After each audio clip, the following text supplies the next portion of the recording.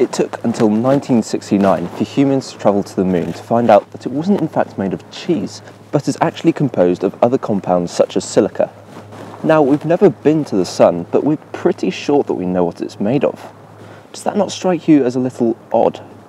I mean, we have so many complex devices to measure the composition of objects nowadays, but how can we be so sure that we know what the sun is made of without ever testing a sample of it? In this video, I'll be explaining how we know this and why it matters so much. Let's start off with asking what our sun is. Our sun is a star, and is one of the many hundreds of billions of colossal fireballs that you can find in our galaxy alone. What makes the sun so special is that it is our closest star, and so it orbits this star in a regular yearly cycle. The sun provides the energy that life here on Earth needs to thrive, and without it we would not be here, so it's pretty important. So important, in fact, that scientists have been studying it for centuries, because we can take what we know about the sun and then apply it to the rest of the stars in the universe. One of the most important questions about the sun is, where does it get its energy from? And this can be answered by first finding out what it's physically made of. This is, however, where the problems start. As I mentioned at the beginning of this video, we had to travel to the moon to find out what it is made of. But if we did that for the sun, we'd run into a few issues. First of all, the surface of the sun is pretty hot, 5,500 degrees hot in fact, which means that your rocket would melt before you even got there.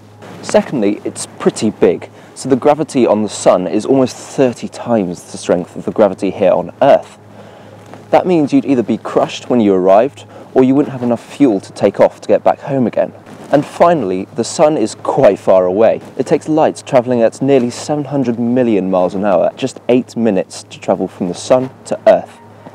Based on current technology, it could take over 100 days just to get there, to be reduced to a puddle of molten metal, of course. So, going to the sun is not an option. However, scientists being clever in that have found better ways of measuring what the sun is made of. To understand this though, we need to journey back to 1802, where an English chemist by the name of William Hyde Wollaston was investigating absorption spectra. Emission spectra are something that I've already covered in another video, but the effect that we are interested in is the production of absorption spectra, which is the same sort of thing but in reverse. Spectroscopy is essentially the study of that rainbow of colours you get from white light, like when you pass light through a prism, or even just seeing a rainbow. Now, emission spectra are formed due to the atoms that make up matter. You can think of the atom being made of a positively charged centre and being surrounded by negatively charged particles, known as electrons. These electrons can occupy various energy levels around the nucleus, with the lowest energy levels being closest to the nucleus. If we consider hydrogen, which only has one electron, it is said to be most stable and in its ground state when the electron is in the lowest energy level. If we give this atom energy, say by heating it, this electron can have sufficient energy to jump up to the next energy level. However, this is not stable, so the electron can spontaneously fall back down to the lowest energy level.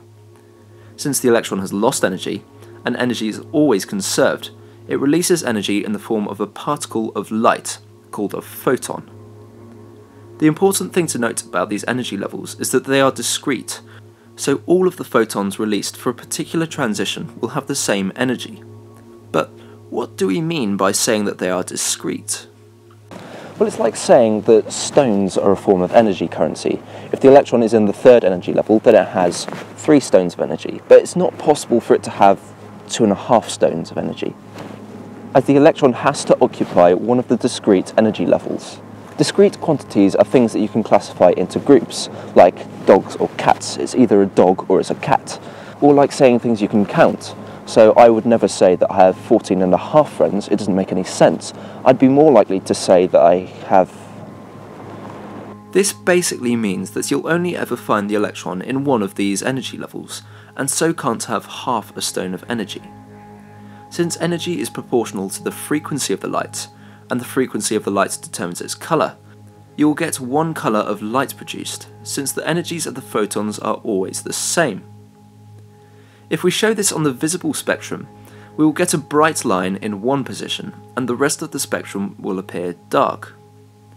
This is called a line emission spectrum, and in reality it's more complicated than this due to the multiple energy levels that the electron can jump from, so you would get more lines. However, the point is that atoms have their own characteristic emission spectra due to their unique energy levels, and so you can determine what element is being heated just by observing the colours that it emits. For instance, you may have done flame tests in chemistry, and this is the same sort of idea, with sodium having a characteristic yellow flame, barium being green, and calcium being brick red, so you can have a good idea of what the element is just because of its colour. If we use this and look at the sun through a prism, it will split the white light into a spectrum of colours. However, what Wollaston found was that not all of the spectrum was filled, there were gaps in it. It took many years of research by others to find out that the gaps were not in fact the separation between the colours, but were actually due to the composition of the sun. If we view the light from the sun, this light must have passed through layers of the sun's atmosphere to reach us. If there are atoms in this atmosphere which can be excited to produce a certain colour of light, then they can also absorb that particular colour of light to excite the electron. This means that when you view the spectrum of light from the sun, there will be gaps where those particular frequencies of light were absorbed by atoms in the atmosphere, and so this works exactly like the emission spectra but in reverse. This is also similar to an effect I explored in another video on how we perceive colour. If we compare the pattern of the emission spectrum of an element to the pattern of the absorption spectrum of the sun, we can determine whether that element is present in the sun just by seeing if the two patterns match. It was Payne-Gaposchkin who was writing her thesis in 1925 about this effect, and concluded that since the highest contributors to these lines were the elements hydrogen and helium, the sun must therefore be made up primarily of these two elements. This is really exciting science, as the ability to determine the composition of substances just by viewing the light from them is so useful in physics and astronomy, and has led to many more discoveries about how our universe works. I find it amazing that us humans can learn so much about the universe from phenomena that we first discover on Earth, as we not only have been able to conclude that the sun is made up of hydrogen and helium, but also apply this to the rest of the universe, and conclude that main sequence stars scattered across the galaxy are mainly made up of hydrogen and helium. Thank you for watching, and if you enjoyed this, then you may enjoy a look at some of the other content I've made on space, astronomy and astrophysics. Click here for just that.